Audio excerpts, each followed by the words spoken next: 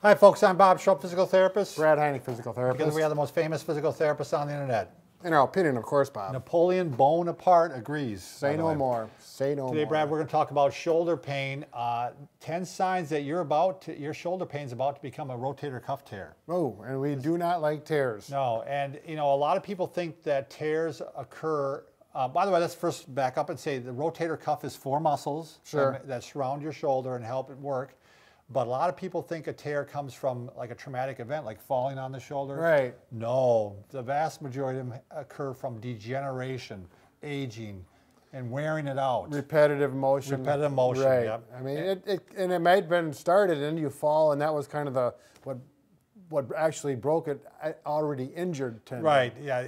If you've already started to degenerate and then you fell, then you could, but I'd say the majority that I see, Brad, are they just happen. The guy was maybe lifting something. Or it just started hurting and it's been getting worse over the last 3 months, and now I cannot even lift my hand. So they happen spontaneously, which is kind of scary.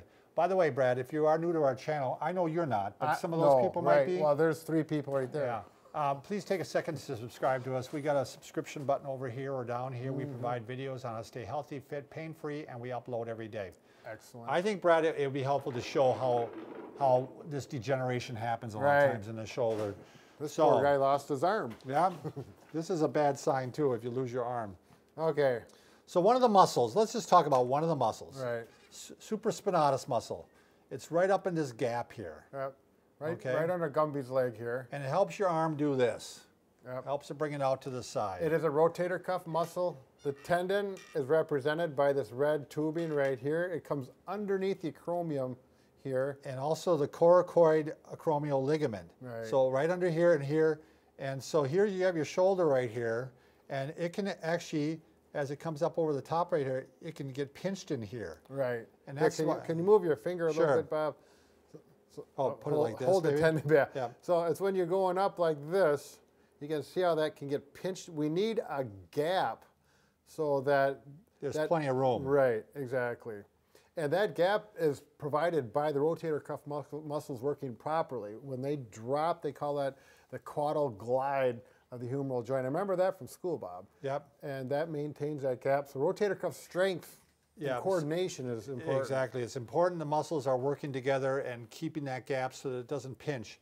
And we're going to show you some of the signs that it is pinching. Sure. And you're going to know. And those are the things that are worrisome, because that means if it's pinching, it's starting to fray the tendon. It's like fraying a rope, and eventually the rope gets frayed all the way, and there the tear occurs. And that's where it happens. It doesn't happen on the muscle itself. It happens on the tendon of the muscle. Right, so, where that pinching. So this is like, associated with shoulder impingement.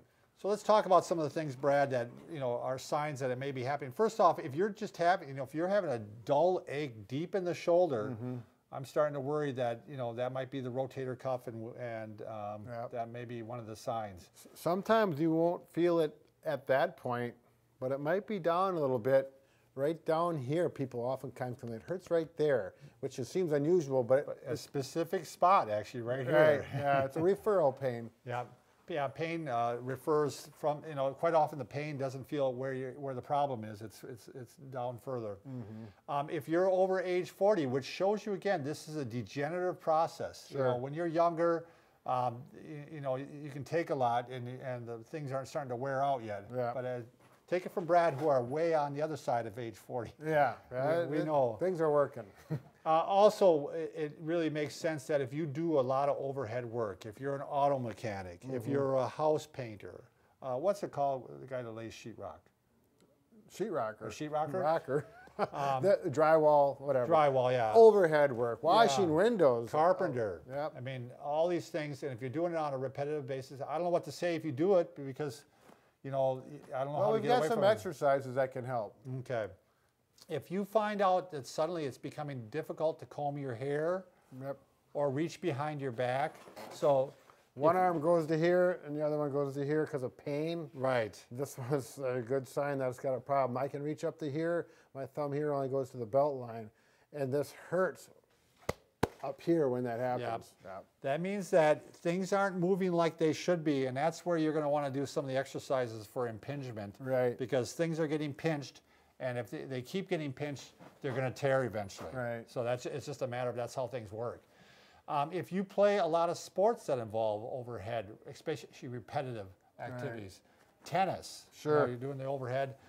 If you're a pitcher, they know all about these things. I mean, they're pretty well aware. Yeah, pitchers are generally aware. If you've been pitching for any length of time. The one that you may not be aware of, where's our bar, Brad? Oh, yeah. You know, Brad and I, this is a little controversial, Brad, but Brad and I do not recommend doing overhead, what are they called, shoulder presses? Oh, right, yeah. Military press. Military presses, we don't recommend doing those. Right. I mean, even with good form, because sure, it's just putting too much risk and too much possibility of right. And even behind here, especially it's even worse. Yeah. Now, you can do them, and you'll do fine with them, but after doing them for many years, then you might say, geez. And we get people that write back, and they say, I know exactly what you're talking about. Yeah. I wish I would have seen your video 10 years ago. And I can go back and quote those. Yeah, it's a matter, you're going to think you're right now. Right. But you'll come back and talk to us in 10 years from now, and you'll be... Wait till you get over 50. Yeah, you would have wished that you would have listened to us. There's one thing you can't control, Brad. Sometimes the bones here are a little bit curved, right, and there's less space there because of it. Right. You can't help that. That's a genetic component. Right. There's a little hook on there, they call that, and it creates an impingement problem, which can irritate the rotator cuff tendon. They can go in and do surgery on that, however. It's not a big deal, but it's nice to avoid. All right, if you're having pain with any of these tests, Brad, that means you might be starting to get some impingement. You might even already have a slight tear. Sure. So let's show the test, Brad. I'm going to have you stand up. Okay. Okay, the first one is you're going to bring the arm out a little bit and flexed a little bit, thumb down. Okay, yep. And I'm just going to push on it. Now, it might not give way. It just might hurt. Oh. Yeah, and that means that you're already probably getting some stress on the tendon. Right. And that already you're going to want to do some of our... The empty can test? The empty can, right. And we're pushing on it. Yep. It's for the supraspinatus. Right, which is most commonly injured. Exactly, that's the most common one by far, I think. So the other one, Brad, is just put your hands out like this. Okay. And I'm going to go ahead and push them together. And almost always, I've seen this over the last 20 years, you do that, and the arm that's involved, go ahead and do it again. Yeah, one gives way. And it hurts, and it's weak. Again, it's a sign that one might be, already involved. There's already some tendonitis. Right. And there may be a little pinching on the tendon. Sure. You could do the drop arm test, but that's, what I would look for that is you could bring it up and then have them lower it down. And I would say, let's say the arm doesn't even drop, Brad, but you're already starting to do... Yeah, compensate. Yeah, compensate. Right. It's not a smooth motion so you compare the two sides. I bring this one up, and good thing I used deodorant today, right, Brad? You better believe it. So you bring this one down nice and smooth, sure. Right? And then you do this one, and they do that weird thing where they're compensating for it. That means that already something's going on. You're getting some pinching. You might not be that far away from injury, rotator cuff tear. Yep. Cat got your tongue bound? Yeah, that one got me on that one. I'm sorry about that. It's usually around 90 degrees, right around in here. It'll go good, and then it'll feel better. Number 8, Brad, is a painful arc. So if you bring it up and it hurts, and then it releases, that means it's pinching on a certain part of the tendon, actually. So that's a good indicator that, and especially if you have it on one side and not on the other. It's kind of similar to what we just went through, but it's the opposite direction. Instead of coming down or you're bringing it up and you're going, ow, ow, ow, ow. Or if the other alternative, Brad, is you bring it up and it doesn't hurt, all of a sudden it hurts all up in this range. Sure. That's it's all different parts of the tendon that indicate where that's going to be at. It's in the mechanics of it. Right. If you have a tendency to lift heavy objects with your arm straight, so if you're picking up a suitcase and, again, what I always tell people, Brad, these are small muscles lifting, handling a big, long lever arm. Yep. So the other one the one that I see more often than this, Brad, is people, they reach into their back seat. And now you got, your arm is not at an advantage, it's got a disadvantage, and you got the arm straight, and you're trying to lift something out of there. Exactly. Good way to get a rotator cuff tear if you're trying to get It's one. the most unstable position of the shoulder is back like this, and then you put weight on it besides, plus and you're externally rotated, and it's just a bad thing. On the last thing, Brad, is that might help you lead you towards getting a rotator cuff tear if you're trying to, is to actually sleep on that shoulder. Yeah. That is also going to, especially if you tend to sleep right on the point of the shoulder. You want to grab a couple pillows, Brad, because we can show them the correct way. Sure. So if you tend to sleep right on that shoulder, yeah, you're gonna, here they come, incoming. Lucky I didn't get a rotator cuff tear grabbing onto those.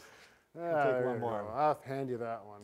So if you want to sleep in a way as to not put pressure on your rotator cuff, I want you to put 2 pillows here, which helps fill in this gap of the neck, because you don't want to have your neck going this way or this way. You want it right in the middle. And then you can put like a throw pillow here, or you can put a regular pillow here. Sure. I use a throw pillow, just a little one. And I do this one all the time. I just lay on my side like this. It forms a nice tunnel for you. Yep. And you're taking some of the stress off that shoulder. Right. So the body pressure goes into the ribs here and the head. And the head, and less onto the shoulder. Sure. And you're allowing that shoulder to heal at night. Ideally, you don't want to be on it at all. I mean, if you have a painful shoulder, sleep on the other side. And what's nice is if you can do this, you can put a pillow underneath the arm like this and support it this way. Ideally, you'd even have 2 pillows, one hole in it there and one like that. Yeah, get a lot of pillows. Yeah. We've just bought stock in pillow companies, so we want you to buy a lot of pillows. Oh, yeah. And remember, Brad, we're not just pretty. I keep thinking we're pretty ugly, but you say that's not right. That's not right. We're pretty handy, because that's what our wives say about us, right? If they don't love you for your money, they love you because you're handy. That's right. You can't be handsome, you got to be handy. Isn't that Oh, what Red that's Green right, says? red, green. There you go. All right, thanks for watching, folks.